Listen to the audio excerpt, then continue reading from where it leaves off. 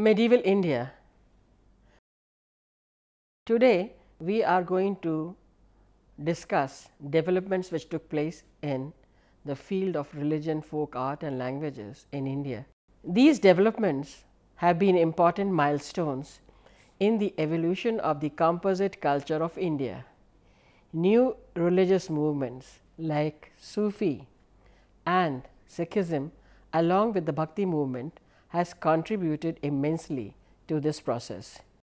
If you look around, you will see the impact of Islam on many aspects of Indian culture. You might have visited some famous monuments in India. These monuments stand as the symbols of the composite nature of Indo-Islamic culture in India.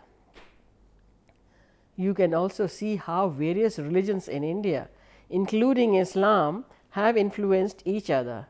Besides, every region in India is famous for giving shape to some folk art or the other. Development of folk arts through which the common people display their creativity is another significant aspect of Indian culture. The various regional languages that we speak have an interesting history which evolved during this particular period. Now, we shall study about the life of people under the Delhi Sultanate. When the Muslim invaders came to India, they decided to make it their home. They intermarried and took to the culture of the Indians. There was a mutual exchange in ideas and customs. In dress, speech, manners and intellectual outlook, the two influenced each other immensely. Some of these changes were in the field of society. The Indian society was divided into four major groups. They were the aristocrats, the priest, the townspeople and the peasants. The aristocrats included the Sultan and his relatives, the nobility and the landholders. They were also the Hindu rajas, chiefs, Hindu merchants and bankers. These people concentrated all the wealth as well as the power in their hands. Needless to say that they were a group of very powerful people. They lived in great style and luxury. The Sultan outmatched everyone in this. He had to do it so as to maintain his superiority and his status. He had to show that he was different from the others. Whenever a new Sultan came to the throne, the khutbah or sermon was read out in his name in the Friday prayers at the mosque and coins were issued in his name. This established the new ruler on the throne. To maintain his distinction as a ruler, he was provided with many officers and servants at the royal household, where he lived in great luxury. Even the nobility imitated his style and showed off their wealth. Another class of people that were important were the priests. They were the Brahmins among the Hindus and ulemas among the Muslims. They were given grants of tax-free land for their maintenance and were often very powerful.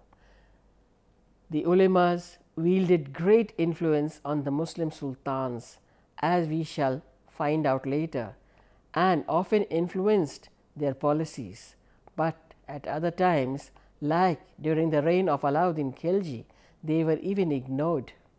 Sometimes the priests were not interested in religious affairs, but were more interested in worldly affairs. Along with these people were the townspeople. In the town lived the wealthy merchants, traders and artisans. The nobility, the officers and the soldiers also stayed in the town that were the administrative and military centers. Places where the Sufis and Bhakti saints lived and places which housed important temples and mosques had become pilgrim centers. The artisans lived in their own special quarters. In fact, the weavers lived in the weavers' colony, the goldsmith in the goldsmith colony. This was the general pattern for all artisans and craftsmen. These people supplied luxury goods which were also sent abroad for trade. The royal karkhanas or workshops employed these workers for producing beautiful goods which were often used as gifts to be given away by the Sultan. The peasants, of course, lived in the villages and were often the worst off. They paid huge taxes to the state as land revenue. Any change of dynasty had no effect on their lives. Their life continued as before. The caste system was very rigid, and intercaste marriages and intercaste dining was totally prohibited. But exchange of ideas did take place on a large scale. Those who converted themselves to Islam did not forget their old customs. Thus, exchange of ideas and customs took place. Many Hindu customs were adopted by the Muslims, while many Muslim customs were adopted by the Hindus, like those concerning food, dress, clothing and music, besides many others. Trade was flourishing and many new towns came up to encourage trade. Some communities like the Baniyas, the Marwadis and the Multanis made trade their special vocation. The Banjaras traded in caravans and were continuously on the move, carrying goods from one place to another. Delhi was the center for the incoming as well as outgoing goods. There was rice from the east, sugar from Kannauj, wheat from the Doab and fine silks from the south. Besides this, there were luxury goods like metalware, ivory, jewelry, cotton textiles and many other. Goods from outside India like East Africa, Arabia and China also came to Delhi. According to Ibn Battuta, Delhi at that time was a magnificent city. The growth of trade encouraged the use of money, and at this time came into use the silver tanka, that is a sort of a coin. It was the most commonly used currency and was introduced by Iltutmish. Even the system of weights that were used at that time continued to be in use until the recent adoption of the metric system. When Islam came to India, Hinduism was in vogue. But by the time Hinduism had degenerated itself, there were superstitious beliefs, rituals and sacrifices. Brahmins had become very powerful and the caste system was very rigid.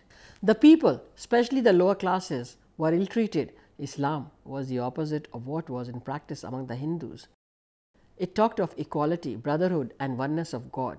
There were no dogmas in Islam. On the other hand, it had a simple doctrine and a democratic organization.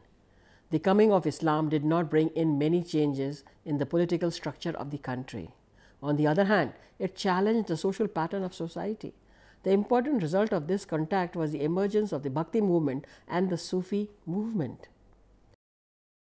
Both the movements were based on the fact that God was supreme. All men were equal for Him, and bhakti or devotion to Him was the way to achieve salvation. The Muslims first came to India in the 8th century AD, mainly as traders.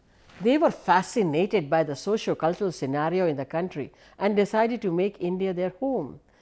The traders who came to India from Central and Western Asia carried back with them traces of Indian science and culture. As a result, they became cultural ambassadors of India by disseminating this knowledge to the Islamic world and from there to Europe. The immigrant Muslims also entered into matrimonial alliances with the local people and learned to live together in harmony. There was mutual exchange of ideas and customs. The Hindus and the Muslims influenced each other equally in dress, speech, manners, customs and intellectual pursuits. The Muslims also brought with them their religion, Islam, which had a deep impact on Indian society and culture. Let us find out more about Prophet Muhammad and Islam. Prophet Muhammad preached Islam in the 7th century AD in Arabia. He was born in AD 571 in the Quraysh tribe of Arabia. He migrated to Medina from Mecca in AD 622, and this marked the beginning of the Hijr era. According to the Muslim belief, Quran is the message of Allah revealed to Muhammad through his archangel Gabriel. It had been translated into several languages.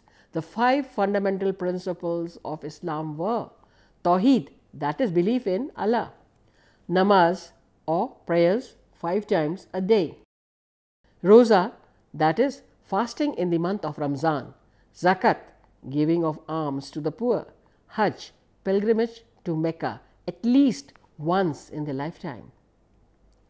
Prophet Muhammad's sayings are preserved in what is called the Hadith or Hadith. After his death, the caliphate was established. There were 4 pious caliphs. Islam talked of equality, brotherhood, and the existence of one God. Its arrival particularly made a profound impact on the traditional pattern of Indian society. The rise of both the Bhakti and the Sufi movement contributed immensely in this regard. Both the Bhakti and the Sufi movements believed that all humans are equal. God is supreme and devotion to God is the only way to achieve salvation. Sufism is a common term used for Islamic mysticism. The Sufis were very liberal in their religious outlook. They believed in the essential unity of all religions. They preached spirituality through music and doctrines that professed union with God. Sufism originated in Iran and found a congenial atmosphere in India under the Turkish ruler. The sense of piety, tolerance, sympathy, concept of equality and friendly attitude attracted many Hindus, mostly from lower classes, to Islam. Sufi saints Nizamuddin Auliya, Fariduddin Ganj Shakhar were the pioneer Sufis who are still loved, respected and honored in India. The Sufis were also influenced by the Christian and Buddhist monks regarding the establishment of their khanqahs and dargahs. Khanqah is the institution, that is the abode of Sufis, set up by the Sufis in northern India, which took Islam deeper into the countryside. Mazars, that is tombs, and taqiyas, that is resting places of the Muslim saints, also became the centers for the propagation of Islamic ideas. They were patronized both by the aristocracy and the common people. The Sufis emphasized respect for all human beings. They were organized into religious orders or silsilas. These silsilas were named after their founders, such as Chishti, Surawardi, Qadi, Naqshbandis. According to Abul Fazl, the author of the Ain-e-Akbari, there were as many as 14 silsilas in India during the 16th century. Each order had its own khanqah, which served as a shelter for the Sufi saints and for destitutes, and later developed as a center of learning. Ajmer, Nagaur, and Ajudan or Patan, now in Pakistan, developed as important centers of Sufism. These also started the tradition of Piri Muridi, that is, teacher and the disciple. In order to attain a state of mystical ecstasy, the Sufis listened to poetry and music, Sama, which was originally in Persian but later switched to Hindavi or Hindustani. They preached the unity of God and self-surrender unto Him in almost the same way as the votaries of the Nirgun Bhakti movement did. Music attracts everybody, irrespective of language. Slowly, such music attracted the Hindus who started visiting the dargahs in large numbers. The Hindu impact on Sufism also became visible in the form of siddhas and yogic postures. Now, let us look into the political background during this period. The rulers of Delhi, who ruled from 1206 to 90, were Mamluk Turks. They were followed by the Khaljis, the Tughlaqs, the Sayyids, and the Lodhis, who ruled northern India from Delhi till 1526. All these rulers were called sultans. A sultan was supposed to rule over a territory on behalf of the Khalifa or Caliph, who was considered to be the spiritual and temporal head of the Muslims. Both the names of the Khalifa and the Sultan used to be read in the khutbah, that is, the Friday prayers by the local imams. In 1526, the Delhi Sultans were replaced by the Mughals, who initially ruled from Agra and later from Delhi till 1707 AD. Thereafter, the Mughal rule continuously started declining till 1857, when the revolt of 1857 took place and Bahadur Shah II was sent to Burma. When the dynasty ultimately came to an end, the Mughals did not ask for any investiture but continued to send presents to the Khalifas. They also got the khutbah read in their own names. However, Sher Shah, a local Afghan ruler, challenged the Mughal rule, Humayun, and kept him away from the throne of Delhi for about 15 years, that is from 1540 to about 1555. Sher Shah's reign stands out far more outstanding achievements. Among these was the construction of several roads, the most important being Sadak-e-Azam, or the Grand Trunk Road, extending from Sonargaon, which is now in Bangladesh, to Attock, now in Pakistan, and runs through Delhi, very famously known as the GT Karnal Road, and Agra, a distance of 1500 kos. The other roads were from Agra to Burhanpur, Agra to Marwar, and from Lahore to Multan. He struck beautiful coins in gold, silver, and copper, which were imitated by the Mughal kings. The Mughal Emperor Akbar, who ruled from 1556 to 1605, was a great ruler in the history of India. He made a sincere effort to foster harmony among his subjects by discouraging racial, religious, and cultural biases. He tried to develop friendly relations with the Hindus. To fulfill his imperialistic ambitions, he entered into matrimonial alliances with the Rajput rulers. His greatest contribution was the political unification of the country and the establishment of an all-powerful central government with a uniform system of administration. Akbar was a great patron of art, architecture, and learning. As a secular-minded monarch, he also started a faith called Deen-e-Ilahi, which encompassed ideas from various religions. On every Thursday, scholars from different religious groups came to debate on religious issues raised by the emperor. This was done at the Ibadat Khana in Fatehpur Sikri at Agra. Though illiterate, Akbar patronized scholars and learned men. In his court, there were 9 gems or Navratna. For example, Mullah Do Pyaza, Hakim, Humam, Abdul Rahim Khan Khana, Abdul Tayal, Tansain, Raja Chodarmal, Raja Man Singh, Faizi, and Birbal. Akbar's policy of liberalism and tolerance was continued by his successors Jahangir and Shah Jahan. However, this policy was abandoned by Aurangzeb.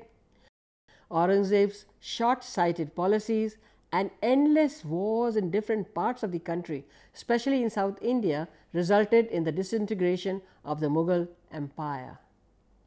The rise of the Marathas in the south, the invasions of Nadir Shah and Ahmad Shah Abdali, unrest among the nobility in the court, and the rise of the Sikhs in northwestern India destroyed whatever was left of the Mughal power. Economically, India was still the biggest exporter in the world and had great wealth, but it was left far behind in the process of modernization. It was in the field of art and architecture that the rulers of this period took a keen interest. The composite cultural characteristics of the medieval period is simply witnessed in these fields.